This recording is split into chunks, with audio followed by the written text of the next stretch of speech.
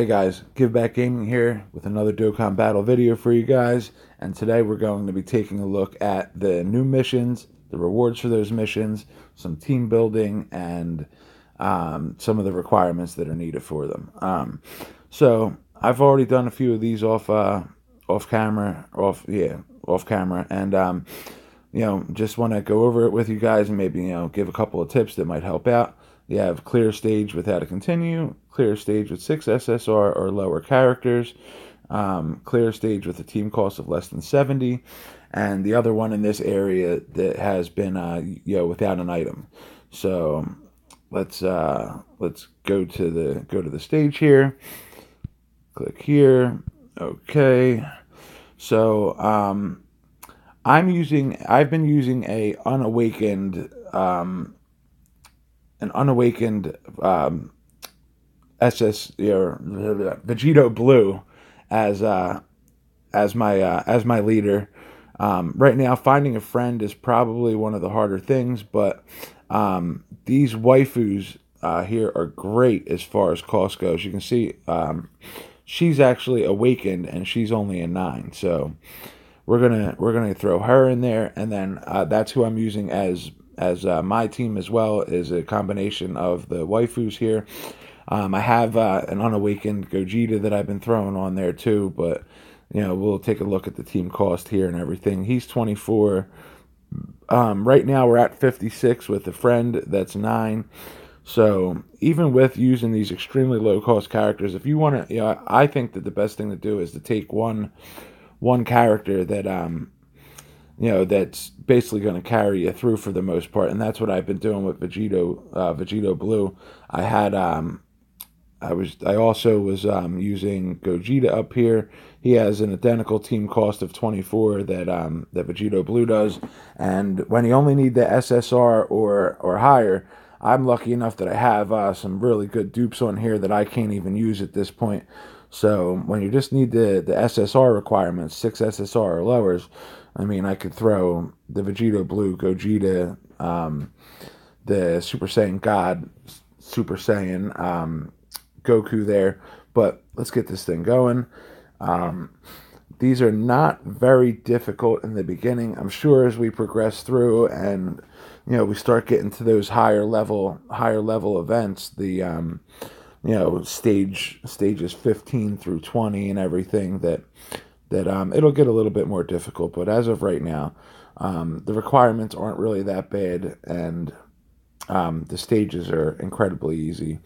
But one thing I want to throw out there to you guys and what you think about this is that with this coming about, it's got me thinking about some of the a lot of times we're looking for new ways that Bandai can keep us interested, and ways to get free to play stones, and just gameplay that is actually enjoyable.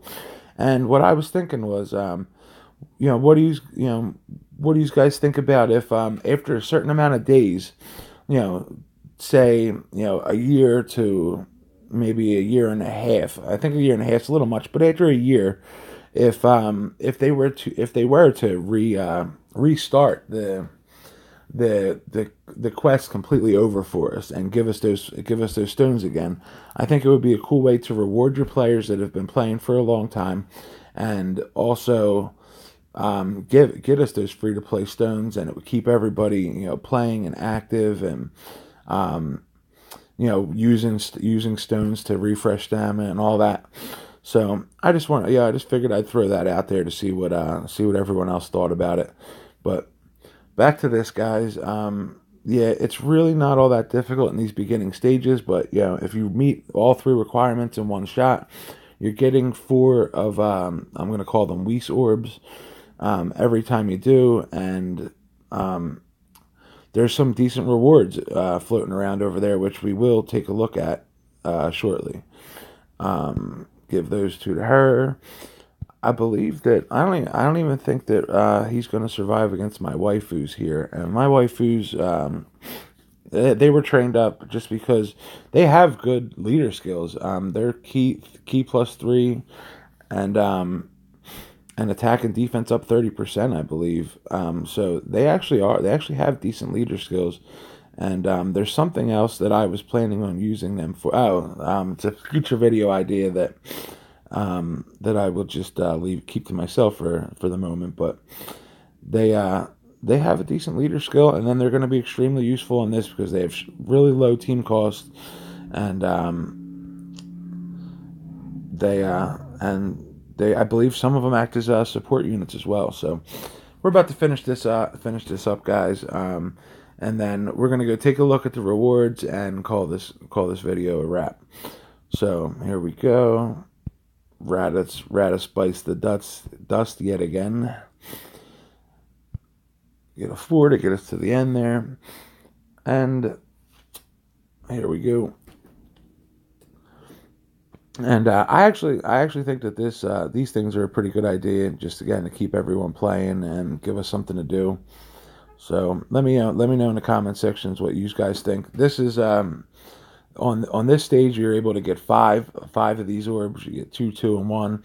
On every other stage on level 1 you're getting 4, but there's only 3 stages available, but it'll add up pretty quickly because as we can take a look here, some of the rewards are actually fairly good. There's 2 Elder Kais in here. There's some stamina buffers and stuff. But I think this is really cool that they finally updated this so that you can sort it by currency. So as you can see, you got an Elder Kai for 30 of these gems. You have an Elder Kai for 50, and then 5 extra character slots for 15 of them. I mean, that would usually cost you a Dragonstone if you wanted to get it. 2 extra team cost. I mean, you'd have to level up 4 times to get 2 extra team cost, and 1 extra stamina. 1 extra stamina, I believe at the level that I'm at, I believe I get one like every 3 stages. So I'll definitely take it. So let me know what you guys think about all this stuff, and in the comment section down below. If you like today's video, hit that like button, subscribe if you're new here, and hit the notifications so you can get the latest updates on videos here. I will be dropping one more video later today